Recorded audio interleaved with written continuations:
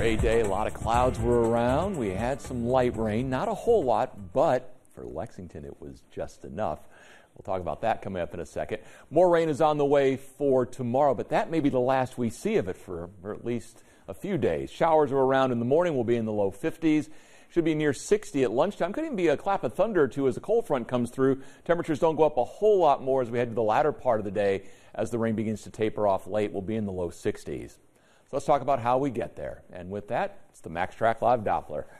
Most of the rain is in southern Kentucky. We've got a few little light showers up around Berea, a few more over to Jackson there in Breathitt County. But the bulk has been across the south. There is a flood watch that runs across the southern three-tier counties.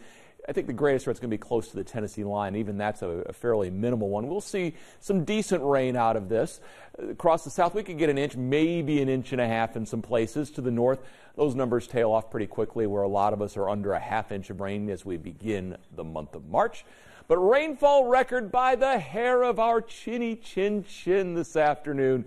We had one little shower come through between 4 and 5. Just enough, and we'll talk about that. March starts wet tomorrow. That's also the beginning of meteorological spring. And the weekend, how does dry sound?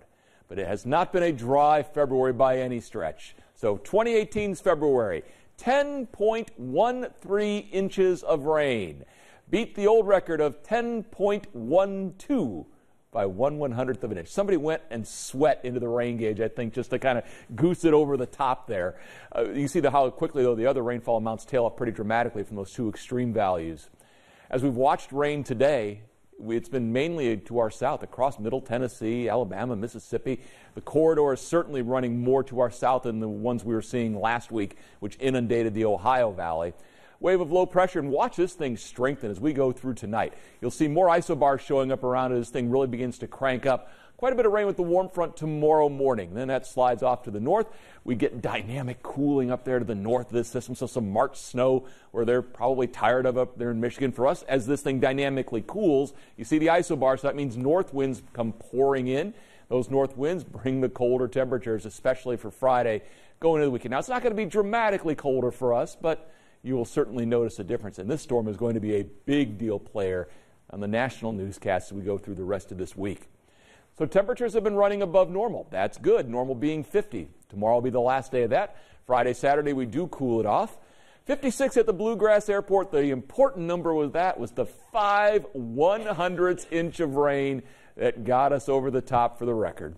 Temperatures have not moved at all this evening. We sit in the mid-50s, and tomorrow, the statewide tornado drill will take place, 10:07 in the morning.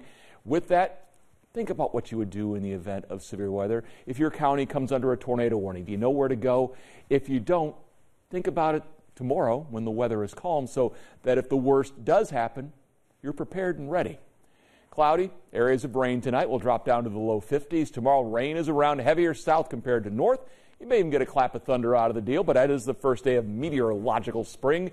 Cooler, drier Friday and Saturday. Sunday, we moderate back into the mid-50s before more rain next week. More LA18 news after this.